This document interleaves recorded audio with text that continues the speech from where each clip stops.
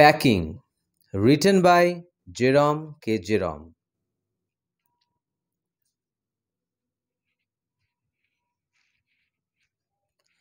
Jerome, the narrator, was proud of his ability to pack anything, so he told his friends George and Harris to leave the packing up to him.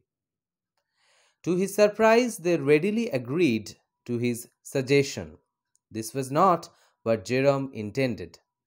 His idea was to instruct George and Harris to do the work while he supervised them.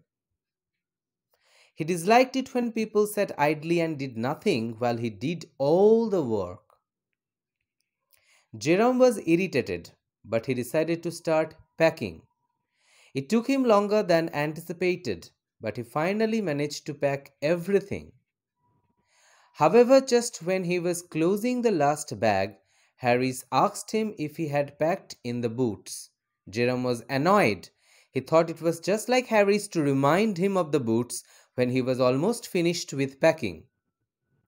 Of course, he had to open the bag and pack the boots inside it. It was then that he remembered his toothbrush. His toothbrush gave him trouble every time he traveled somewhere. He would pack it the night before and unpack it in the morning to use it. Then he would forget to repack it and would have to rush at the last moment to get his toothbrush and run to the station.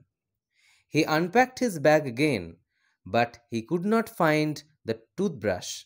He had to reopen everything again to find it. Finally, he found it inside a boot. Poor Jerome had to repack everything once again. By this time, Jerome was exhausted. He gave in to Harris's suggestion to let him and George do the packing. George and Harris took over from Jerome, but Jerome did not think they would do any better than him. He believed that George and Harris were the worst packers in the entire world. Jerome was right. Almost immediately they broke a cup. Then Harris packed strawberry jam on top of a tomato. The jam squashed the tomato, but they had to scoop the tomato out with a spoon. Jerome said nothing but came over to watch. This made George and Harris even more nervous. They were so nervous that they packed the pies at the bottom and the heavy things on top. The pies were completely smashed. Then they started packing the butter. Jerome had never seen anyone treat a stick of butter the way George and Harris did in his entire life. George stepped on to the butter. He and Harris had to scrape it out of his slipper. Then they tried to put it in a kettle, but that did not work. So they had to scoop out all the butter from the kettle and put it on the chair. Harris then sat on the butter. Now it was stuck to him. George and Harris, not knowing this, looked for the butter everywhere. Finally, George found it sticking to Harris. They managed to get it off Harris and put it back in the teapot. Their packing became more complicated with the addition of Montmorency. Montmorency was Jerome's dog, and it was his ambition in life to get in everyone's way. If he went a day without things being thrown at him, he felt his day wasted. Now he came and sat on the things to be packed.